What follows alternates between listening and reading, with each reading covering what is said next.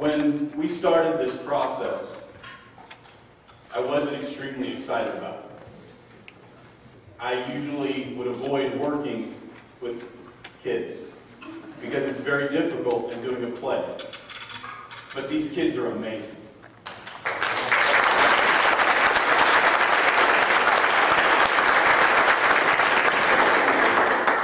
And last night, the Lord took me to a scripture in Joel.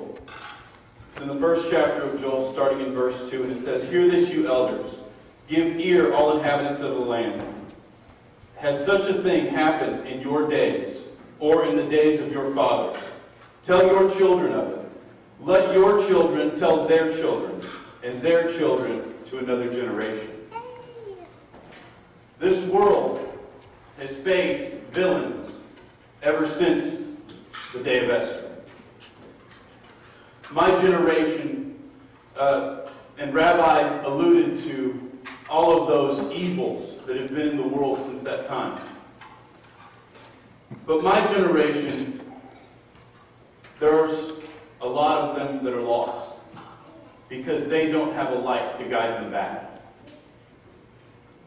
But our generation here at the Tabernacle, the generation that I am so happy to be a part of, has produced a pastor and a preacher, 2 amazing musicians, and an outstanding photographer. Because someone in their lives cared enough to be a light to either guide them back or to guide them along the way.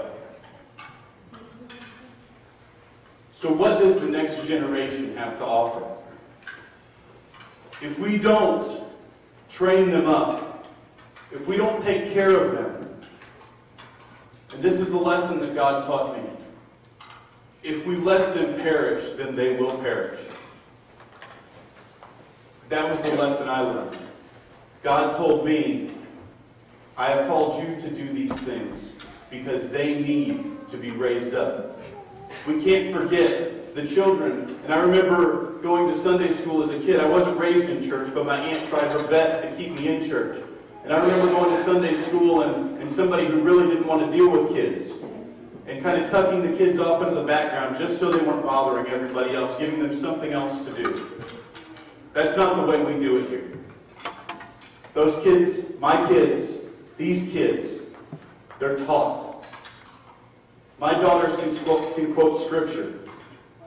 That's why the major reason why we continue to come back each and every week for Shabbat is because our children are being raised up the way that God wants them to be raised up. These are amazing kids. Each and every one of them has touched my heart. They have done something inside of me that I didn't think was possible. They moved me. They moved me in a way that almost amazed me. In the scripture, or in the play, Miss Esther has a line that says, "I saw God in their eyes, and I hope they saw His light in me." I pray that I can impact somebody like that. I pray that I can impact somebody the way Miss Esther impacted the character of Christian. And I pray that through the process of this play, that somehow the adults that were involved impacted their lives. I don't want you to ever forget this day. I don't want you to ever forget this play. I want you to always remember it, not always remember it. I want you to take it to your kids and to their kids and continue passing this story on, because if we forget this story, then it's going to happen again and again and again. Normally somebody would get up here and give a devotional on how the world is being impacted by a similar character to the villain in this story. This year, we decided we would let the generations speak for themselves. Through the story of Esther, we learn how one brave woman changed everything.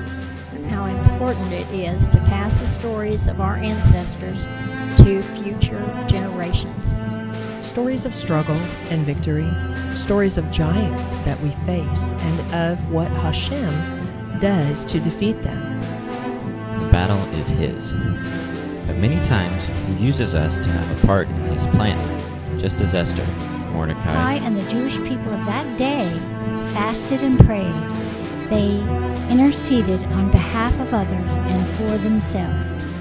Hashem can use one person to change another's life, or the lives of a family or a whole nation. And the Lord wants to use you and me. Many times we do not see the Lord in our circumstances, but He is there, working behind the scenes, watching over us, and causing all things to work together for our good. We can learn from this story how much Hashem loves us. His utmost concern is our best interest. As an orphan, Esther had no mother or father, but the Lord had a plan in motion. He prepared a place in the loving home of her uncle Mordecai, who would instill a confidence in her and a trust in him that he would not ask her to do anything he had not equipped her for. We tend to focus mostly on Esther, but this story is really as much about Mordecai as it is her.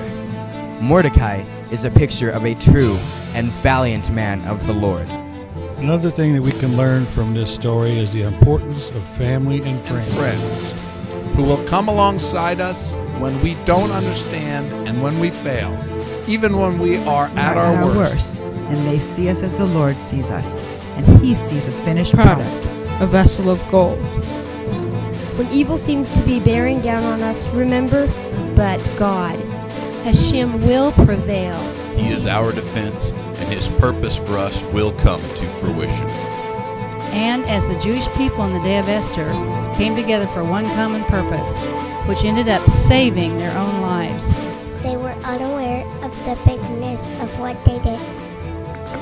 They saved us, and they saved our heritage. Each of us represent a piece of that heritage, and we, each of us here, has a part of passing on to the next generation. That has been instilled and lit within us from the beginning of time. Although we stand here today, a few, we are many. There is a host of heaven, and all those that have gone before us stand with us as we come together today. We stand strong in the Lord. We stand as one. We are God. We are the chosen people of our God.